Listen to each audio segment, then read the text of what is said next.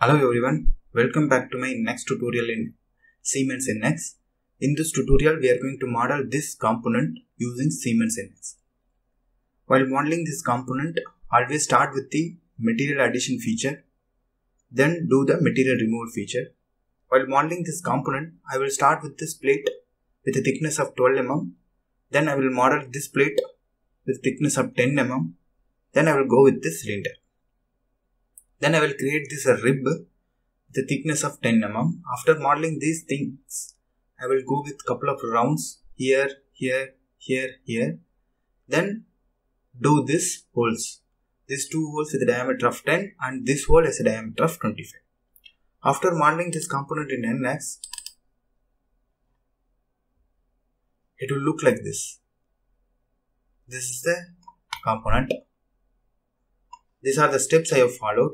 Now we will see how to model this component step by step. First go to the file, new. Here we have to choose the model and unit template, which is a millimeter. Then choose the location as this one and provide the file name. Any name we can provide. I'm just giving some name. Just say OK. Now we are in the software. For easy modeling in NX, to see the dimension also, I'm just keeping the software right side and keeping this model in the left side.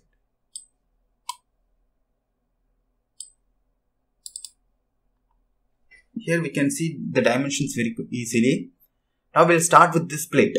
So go to the sketch. Here we change this into your on plane and I'm choosing a right plane. Just say OK. Now just take the rectangle. I'm just starting with the rectangle, which is a corner rectangle. I'm just randomly putting a rectangle. Press the roller to confirm. Now you just want to specify the dimension to this rectangle. For specifying the dimension, you need to go with the rabbit dimension. Right? Automatically it has the dimensions. Just click this one. Just specify the dimension, which is 80. Here, do you want to scale the entire sketch? No. Press the roller to confirm. Again, click this one. Specify the dimension as 80. Press enter. Press the roller to confirm. Now, still it is not fully constrained. Here you can see. Just make the sketch symmetric to this axis. Click this one. This one is symmetric. Click this point. Click this point. Click this axis. Just say OK.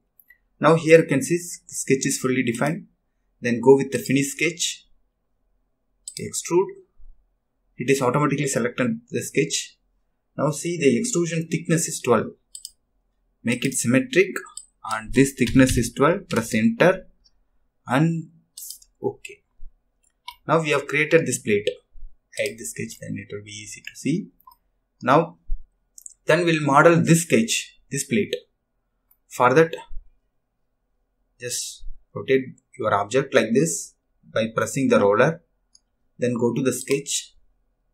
Select this surface. Just say OK. Now it is oriented to the length of 80. Then take the rectangle.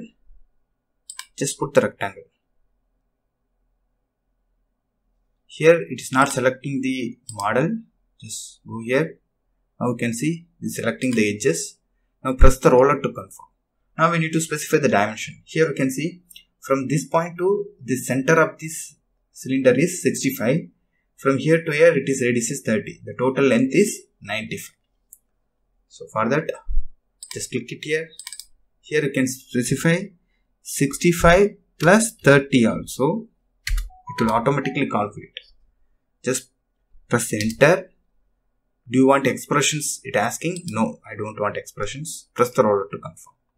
Then we just want to specify this width. This width is 60. 60. Press roller to confirm. Now we need to specify one more dimension, which is from here to here. Total is 60. This total is 80. Then it is mid. So here it is 10.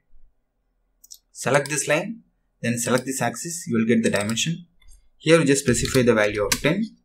Press the roller to confirm. Now here you can see the sketch is automatically fully defined. go to the finish sketch, rotate your object, then go to extrude, change the direction. Here the thickness of this plate is 10 mm.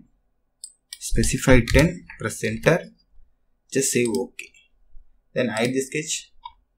Now here you can see, now we have created this plate and this plate. Now we just want to create this cylinder. Just select this, go to the sketch, select the surface. This one, keep it somewhere here. No issues, just say OK. Now to make this cylinder center to the 60 mm, we can go with the different options.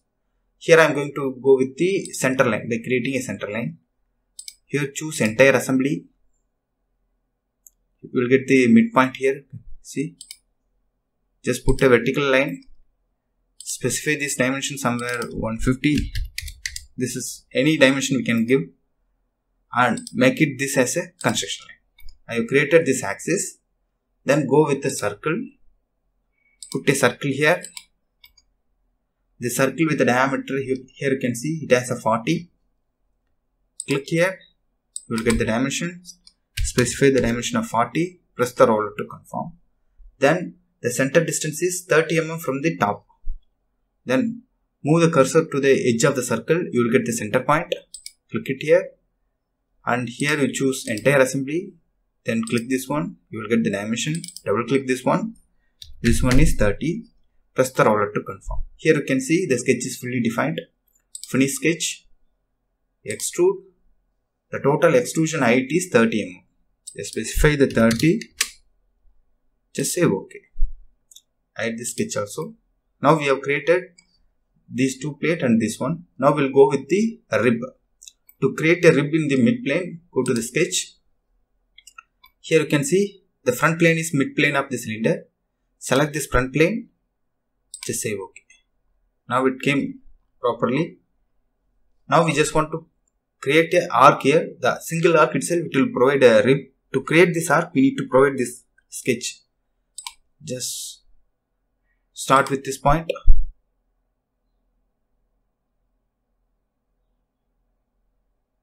Here, here, here. Press the roller to confirm and press the roller to confirm again. Now specify the dimension, which is 7.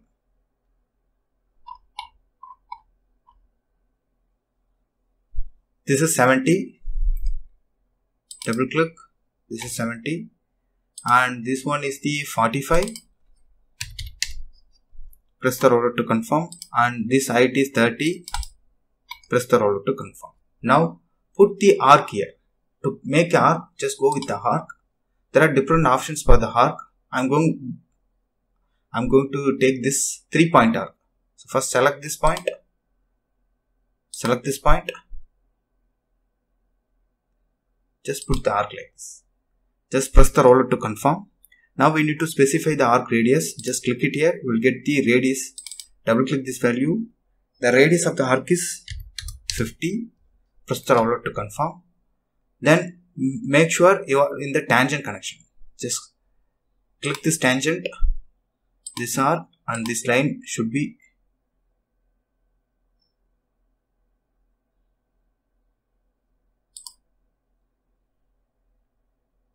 cancel. Just undo. It is properly connected. So just finish the sketch. Just go to the edit parameter. Now just make sure you have only one arc in the sketch. So just select this one. Make it construction. This also just make it construction. This also make it construction. To create the rib, you only require this line. Just finish the sketch. Then go to the rib. Select this line. Here you can see it is automatically creating the rib and adding material here also. The thickness of this rib is 10 mm. Just say OK. Now we have created this rib. Then you just go with the couple of round, that means edge blend. take this edge blend. Here it has round off, radius of 30. Select this edge and rotate and select this edge. The radius is 30. Just apply.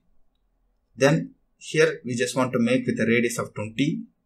Then select this edge and select this edge. The radius is 20. Just apply. Then here we just want to make a round. Select this one and select this one. It has a radius of 15. Enter. Just say OK. Then we just want to make some small rounds here. For that, go to edge blend again. Select this one and this one. Just select these three edges. Just provide some 2. So 2 is enough. Just say OK. The radius is 2. Now we'll create these 2 holes. To create these 2 holes, just go to the hole. To place the hole in the center of this arc, just move your cursor and play over this edge. You will get the hole will be placed to the center of the arc. Similarly here. Now we need to specify the diameter of this hole, which is 10, and normal to the face. Through the body, just say OK. Similarly, we just want to put a hole here. Just take the hole, just rotate, place it on the edge. You will get the hole at the center. The diameter of the hole is 25. Through the body, subtract, just say OK. Hide the sketch. Now we have completed the complete model. Just have a look once. Is there any features are missing? All the features are we have created. In this way we can create this component. If you like this video, please share to your friends. For more videos, please subscribe my channel. In next tutorial we will come with a new component. Thank you for watching my videos. Thank you.